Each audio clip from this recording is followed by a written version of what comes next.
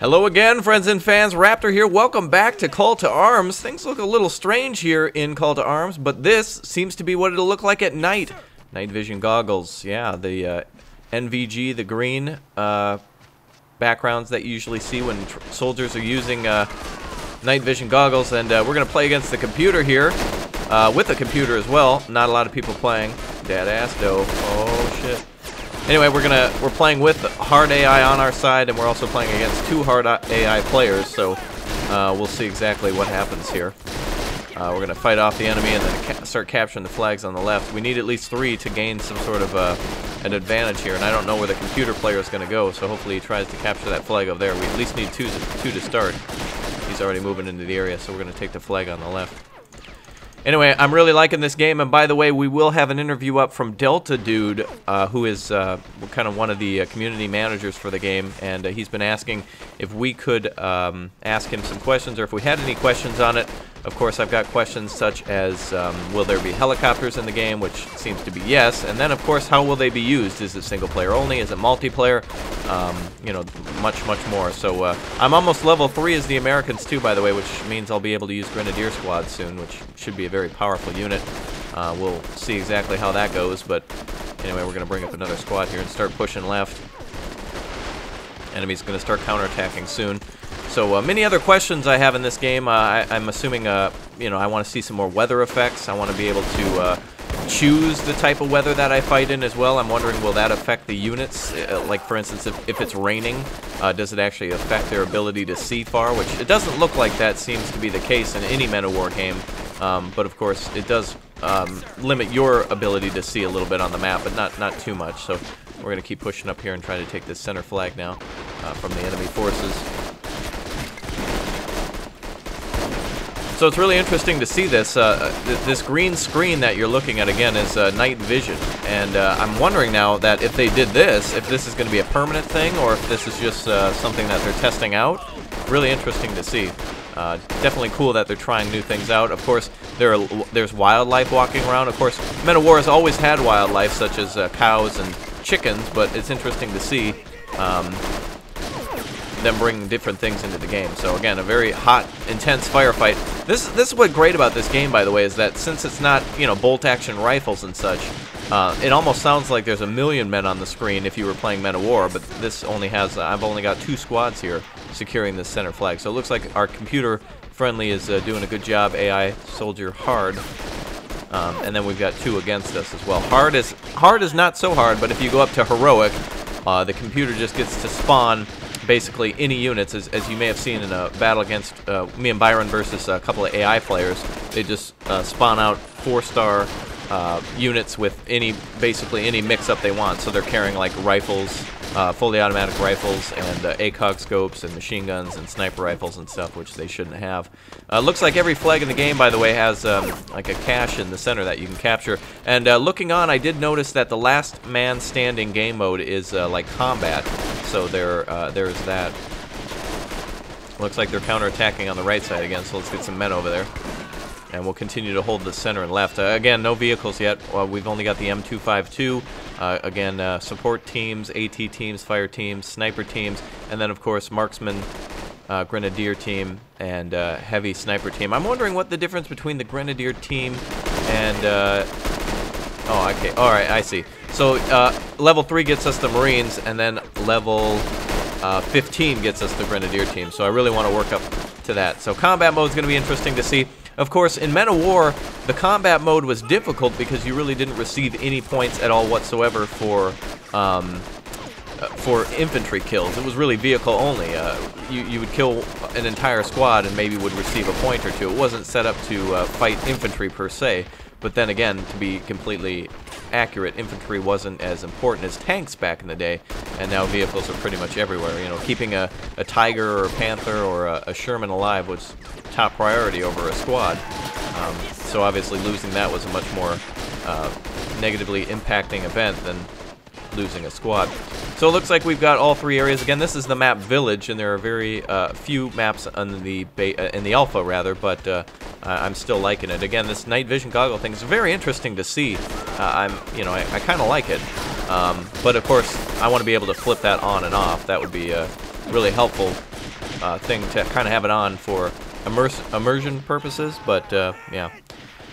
So anyway, we are playing as the U.S. Again, there's the GRM against us, and apparently there's just guys wandering out in the open. I don't know why the computer is doing that. Got to stay behind cover. That's one thing you'll learn in this game, too, is that cover is extremely important. And we're covering the right and the center. Computer's got one guy in the left side and attacking the left side as well. I'd like to get up to... I really want to get up to having some of these Marines come out, but you got to be level 3 for that. You do gain more XP, by the way, if you play ranked battles. At least that's the way it seems for the time being. And they still seem to be sticking with that units locked by level situation that they had before. I'm not sure if I really like that. Units locked by level, I don't know. I want to be able to play with everything and just be able to unlock whatever, whenever. It doesn't seem fair if someone can call Marines out on you if it's your first time playing. And you know that you want to call out Marines, but you just can't. I'm going to call out a... You know what? Let's call out a sniper when we get it. 130 points. It's going to be a very powerful unit. Uh-oh. Looks like they're moving into the center. Oh, boy. Alright, there's a lot of them coming down. It looks like there's no cover whatsoever, so they're just pinned out in the open. Oh, it's just militiamen, so they'll die easily. Bunch of guys in Adidas track pants and hats. Pretty much all they got for equipment. Again, we have a sniper team and a heavy sniper team. The difference is there's a 50 caliber sniper, which I believe can take out light vehicles and such, which is a pretty good thing. But then again, he's going to run out of ammo twice as fast. Right side looks like that's falling, so we can make an advance on that as soon as these guys get picked off. Marksmen are extremely effective in, you have your defense squad, but marksmen seem to be a better defense squad as they can just basically sit back and cover and just unload on the enemy. Looks like they've got some GRM assassins. These are actually some of the better GRM troops. You can hear they have sniper, or rather silenced weapons. They might have sniper with them, I'm not sure, but it looks like they're carrying MP5s with silencers. I can't actually get a good look at the weapon before they like disappear. No. Oh yeah, I don't know. I'm not so good with guns, but at least it sounds like it. You got that traditional silence noise. These guys are actually pretty good. They've taken down a guy so far. But of course, if they move from cover, the U.S. forces are just going to get them. Left side seems to be falling to the enemy. Reinforcements are coming to there. And we're losing troops in the center. Time to call out that sniper team. Oh shit, and they're taking... Alright, looks like they're on the counterattack. This game seems to be really good with its tit-for-tat system where, you know, you attack and then the enemy counterattacks. And there doesn't seem to be a whole lot of locking down positions completely. Alright, so we're going to go ahead and try to move over to this right side. We're going to snipe the hell out of the enemy first, if they're not there, which they must be. We're going to move over there and toss some grenades if we can. Center is ours. Right side's starting to fold a little bit. Left side too. Right side's good again. Alright, time to go over to the right and start causing some hell against these assassins. Let's bring up an assault squad. I do like, by the way, how they have different names for their squads. You know, the GRM isn't exactly equivalent to the United States. They've got their own tactics, they'll have their own vehicles, and that really stands out a lot. And of course, a lot of people are going to stream balance eventually, but that's good because eventually it will be able to be a little bit more balanced in the sense of like StarCraft. They'll be able to do a lot more different things and not have to stick to any sort of realism. You know, they have a little bit more leeway. So it looks like on the left we're starting to fold a little bit, but we'll push up here on the right side and that's fine. Again, that's kind of how it goes. You attack where the enemy's not, and then they just counterattack and try to push you completely out of the area. Alright, we're going to come up this road here and see what we can do to flank that center. Oh shit, another squad coming in. Hopefully they're not assassins again. Looks like they're just guards. Let's get some of our guys to heavier cover. Again, these concrete barriers just seem to be absolutely everywhere. Oh, that's actually a river there. I thought that was a ditch. Alright, if they come any closer, they're gonna get pinned down. It is nice how there is heavy cover in the center as well. You can just kind of... It's kind of cover for everybody. You can just take cover behind that large barrier there, and there's not real too much of a problem with it. Alright, center's starting to take some fire again. I want to get an MG team up. Fire team, as the game calls it. And it looks like we've maxed out on our CP, so we can't call anything else out. Oh, shit. Alright, we're starting to take hits in the middle. I like this. The back and forth is great. You can't... I mean, I have previously locked down sections of the map and not allowed the enemy to advance, but this seems to be a little different. Wow, that guy took a couple hits and just immediately was... Yeah, you gotta kill as many of them as you can. Holy shit. Okay, they're moving into the center. We gotta get out of here. Get out of there. Alright, let's see if we can open fire on them from here. They're holding 3 of the flags, so they're getting the point income. Let's bring up an assault squad here first. Fire team's down. Oh, there's one guy left. If we move out on the right side, they're just going to take it over, so we're just going to stay put. Secure that as they try to push from the left side to the right. They are starting to kill a couple of our guys, though. But our sniper's fighting back. Alright, let's push up. Awesome sniper sound effect. I'm not sure what kind of sniper rifle he has. Let's crawl up there. There we go. Let's see what he's got. I'm assuming it's the... let's see here. Sniper rifle is the M24 SWS, I believe. Is that what that is? SWS, yes. And from what I've heard, ammunition is bound to the weapon now, so you don't have to actually carry ammo anymore. It's just the weapon itself has an actual ammo limit, and in order to keep that weapon resupplied, you have to make sure you're moving to these assault zones in order to continuously replenish that weapon. So you must always continuously be assaulting and doing what you must. So, alright, looks like they're in the center. And we're going to pop up here and eliminate these tangos. There we go. He's tossing a nade. I can't believe our guys wouldn't do that.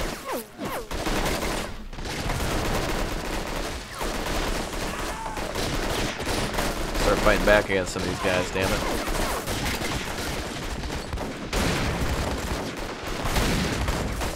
Alright, so the right side's been wiped. No guys over there anymore. We're just going to have more numbers on the field in order to deal with their amount of infantry.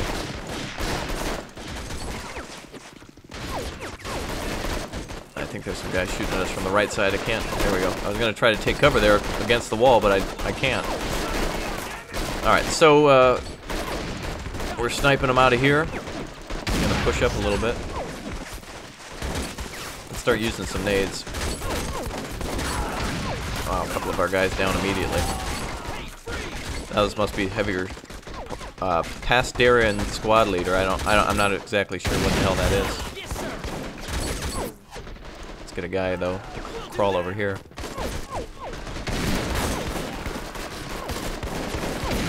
I think you can throw grenades a little further than you used to in Men of War. There, that guy. Go to hell.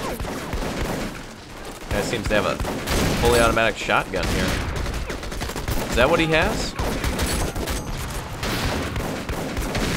Let's see, I can't see. They must have a fully automatic shotgun. Definitely what it sounds like. Alright, we got friendlies coming over. Computer's moving his ass on this flag. That's good. We got 3 of the 5 flags that we need. And we're going to continue to just hold the position, let the computer move in there now. We'll hold the center. Man, taking fire from everywhere.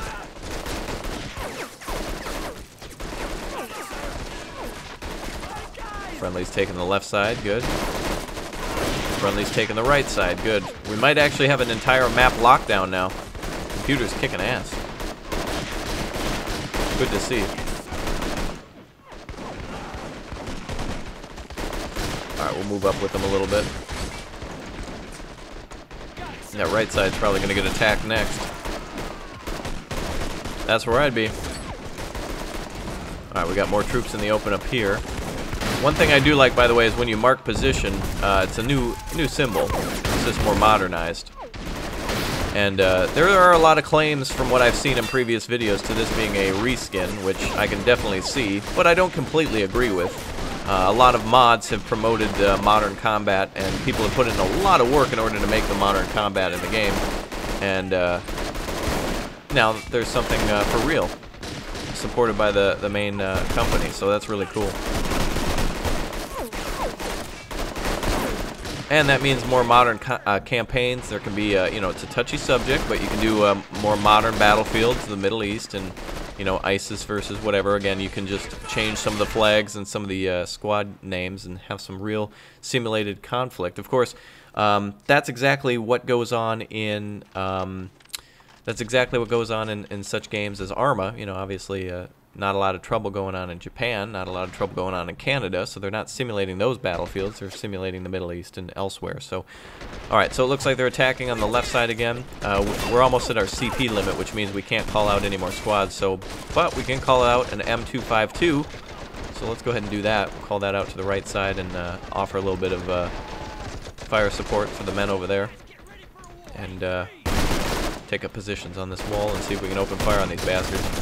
Now, our weapons seem to have a very good range, too, by the way, so as you can see, we can engage anybody from pretty much, let's see, I think this is by meters the game measures in, so 55 meters, 53 meters.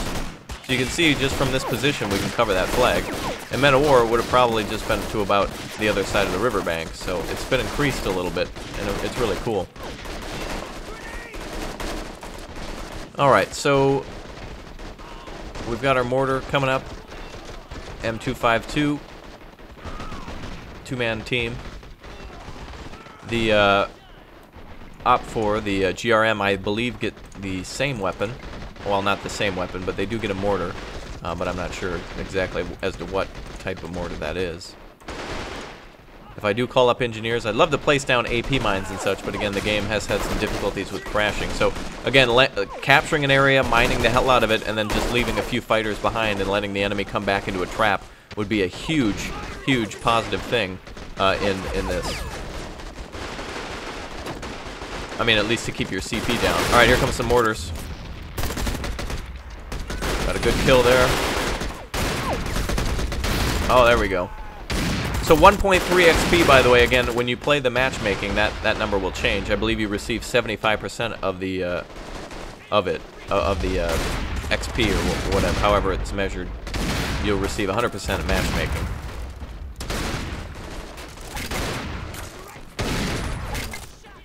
Alright, so left side is being captured by the enemy. Right side, we're going to have to push back in there. Again, we don't have a lot of CP for that, so we can only, the best we can do is just pin them down and hope the enemy, or rather our friendly AI, does move over to that position. Alright, so we're going to cover this right side. See if we can get our sniper to open up on some of these guys. Pin them down, and if they pop their head up, the sniper can take it right off. And in the meantime, the mortar can do some work as to convincing them to leave. Here comes a convincing argument right now, and those two guys seem to have agreed. Alright, we're about to have a 4-flag capture here, which will increase our capture rate, by the way. And again, the 3 game modes that I've seen so far. One thing I do want to see is front lines, but so far I've seen last man standing, which is combat, and domination, which is assault zones. So, again, I do want to see front lines. To be able to hold a village, set up some defenses, and then have the enemy come at you is awesome. It's accurate for both U.S. forces and for the GRM, you know, when it comes to like modern combat. And yeah, so the screen is kind of interesting to get used to, but if you think about it, it is kind of lazy. They don't have to do any night textures or any lights or anything like that, but it is really cool, very immersive, and it would be an interesting option to turn on and off, but to just have it as a kind of like a black and white thing. That's kind of what this is like doing it without any color. Alright, so let's see. We've got our mortar here. Looks like a huge amount of force coming into the center. Let's go ahead and move that back. Oh my god. Looks like we killed an enemy vehicle. That's a big point vehicle right there. But no vehicles yet, so you won't be seeing much of that. Oh shit! Looks like we got a big last crazy attack coming in now. There's a lot of them. Holy shit! That mortar's got to get over here double time. Where the hell is it? Oh, we can call out another one. Holy shit! Let's do that. Double the mortar. We've just got a few seconds left then until we cap that. Here comes our mortar. Team is winning. We're almost there. That comes up, it seems, at 90 points. We can change the point rate, by the way, if we want to have it at, you know, 10 or 1,000. Actually, I don't know what the limit is, but I guess that remains to be seen. All right, let's double team on the mortars.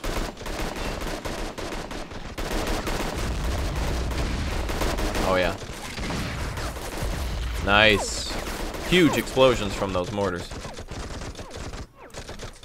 And we're just going back and forth on our options menu on the left side to, or our, I don't know what you would call it, but our troop roster, or whatever you want to call it. Whatever we have on the field, we can easily click from here, so we can just have a, oh my god, we absolutely destroyed that building. Holy shit. That is awesome. That thing just went down in one shot. Yeah. So the enemy's not having a good day here today. Let's see if we can get our sniper team over here. Here they come. They're in ghillie suits, by the way, for both factions. And I don't think that adds to any of their stealth ability or anything. I don't think they have a stealth ability. They might. Actually, they might. They might actually have a stealth ability. But anyway, that's a good game. So, anyway, until next time, look at that. Sniper, 14 kills right there, and a couple of U.S. soldiers that were able to stay alive. Looks like the U.S. is going to clean up the rest of the mess. And I'll see you guys. Bye.